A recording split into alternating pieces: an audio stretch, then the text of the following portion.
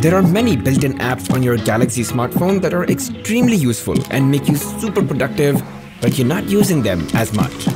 So the first app is called Samsung Reminders. It's right here and it's actually more of a task organizer. You can list down your tasks and then as soon as you add a date or a time alert, that makes it a reminder. And you can also make them location-based reminders as well, which is really cool because you get reminded of that task as soon as you leave or arrive at a location that you specified. And within each task, you can have subtasks. But these subtasks will not show up in the list view, but you can change it to cards view, and then the subtasks would show up right there. And like most to-do apps, all of your tasks can be organized into categories, and all of these categories could be given a name, a color, and of course, all your tasks would carry that color in this circle that you see.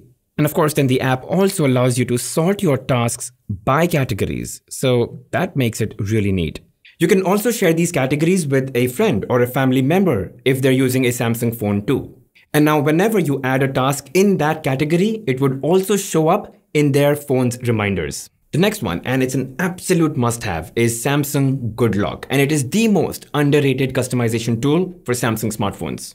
With this, for example, with simple swipe gestures, you can take a screenshot or open quick tools or open the notification tray or even just lock your screen by swiping up. And that GoodLock module is called One Hand Operation Plus, available for all Galaxy phones, and you can configure from any of these actions, and these are amazing. You can customize how your recent apps windows should look like, and you do have quite a few options within the Home Up module within GoodLock. If you don't like your apps in a page view format, you can convert that into list view.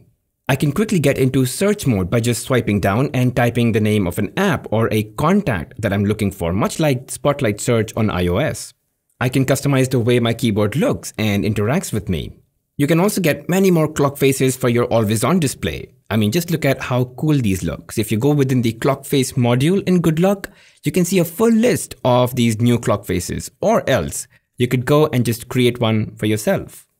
And by the way, I've only scratched the surface of what GoodLock can really do for you, so download it and play with it. Okay, the next one is called Link to Windows, and it's a companion app that links your Galaxy smartphones with your Windows PC wirelessly. For example, you can remotely control your phone from your PC, so you could pretty much open any app and use it on your laptop screen without even touching your phone. You can copy content on one device and paste it on another. You can receive notifications and even reply to them from the PC itself. And that takes away half the reasons why I pick up my phone. Needless to say, you can transfer photos and files from your phone to PC, and of course from your PC to your phone. So all you have to do is drag and drop it onto your phone's display, which is on your PC. And guess what? You can also make and receive phone calls on your PC via your phone if you're connected using Link to Windows. By the way, Link to Windows is not an app, it's actually a setting. You can search for it, or you could just follow these steps and pull out Link to Windows and place it in your quick panel. That's it. Now, I have done a full video explaining all the features of Link to Windows and how you can set it up. I'll leave a card here which will link to that video so you can watch that after this video. And now a quick shout out to our sponsor.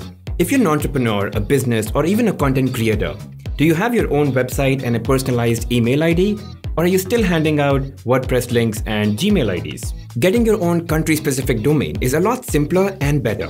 For example, I'm in India, so a .in domain would make a lot of sense for me. First, I'm more likely to get a website name that I want, given there's just more availability within a country-specific domain like .in. Second, it also means I can have my very own domain-specific email. And then on top of all of this, I also get some SEO benefit. And so now would be a great time to just book a domain and secure it. And so you could just go to the link and start the process. And by the way, it's a lot more affordable than you think. And now back to the video. Okay, next up is Secure Folder. It's like your very own private basement. You keep your private stuff there and only you have the key to it. And so whether it's photos, videos, or files, you can just select them and move them to Secure Folder, and they just get transferred, and now only you can access them from within Secure Folder, which is of course protected using either a PIN or biometric, and you've got that option with you. And you can see all of those photos are now here. You can even add apps to this private space. So let's select Messenger, Telegram, and WhatsApp, right? And these are now secure copies of these apps that actually sit inside of secure folder. And if you see, these are fresh copies. This has nothing to do with WhatsApp that's sitting outside of secure folder. And if you see, it gets this secure icon, and the only way to access is if, you got the pin for it. And hey, if you don't want it on the home screen at all, you can remove it, and the only way to access it would be through secure folder. And that way, no one even knows that they exist. And if you want, you can even change the name of secure folder app and give it a completely different icon, and that way, no one even knows that you have a secure folder in the first place. In fact, I've done a full video explaining everything you can do with Samsung Secure Folder and the steps you need to follow to set it up. And I'll leave that video here in the card so you can just go through that. Now, let's talk about Samsung Pay, which lets you connect your bank accounts, credit or debit cards, and even wallets, and then make payments. But do note that the options and features will vary by country or by region. So you could just swipe on your lock screen, select whether you want to pay using a card, an e-wallet, or UPI, and then that's it. And so if you think about it, you don't need extra apps like Google Pay and PhonePe and Paytm. All you need is Samsung Pay, which is already installed on your phone.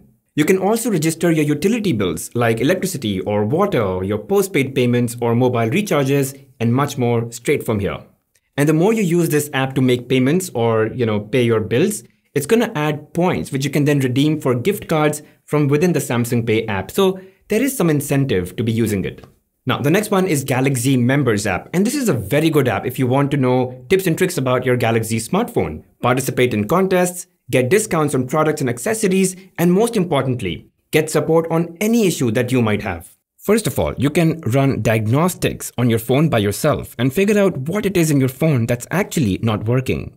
You can also seek immediate remote support from Samsung's support team or ask a question that's very specific to your problem by going in here and selecting your problem. You can also add more information or screenshot to explain your problem better. I mean, just by doing this, you can save yourself an entire trip to the service center, and more importantly, you can get your problem resolved immediately. Alright, next up is Samsung SmartThings, and it's a pretty good app for quite a few things, but one of the most important things it does is help you find your lost, stolen, or misplaced phones, earphones, tablets, or even laptops. Of course, they all must be signed in using the same Samsung account. So you can locate your device, ring it, or even navigate to it. And that, I think, is the most important feature of SmartThings. In addition to all of this, you can also manage smart devices like all of these home electrical appliances and electronics, and even create scenes and home automations. But that could be a whole other video, so I'm going to leave that right now. Alright, that's pretty much it, guys. These were some Samsung apps that I felt not a lot of people even know about it, forget about using it, but they're all on your phone already, so just see which ones really stick with you. Alright, thanks for watching, guys. I hope this was really helpful, and if it was, make sure you hit that like button, subscribe to the channel, and hit that bell notification icon and mark all. Really helps the channel grow. I'll see you guys in the next one.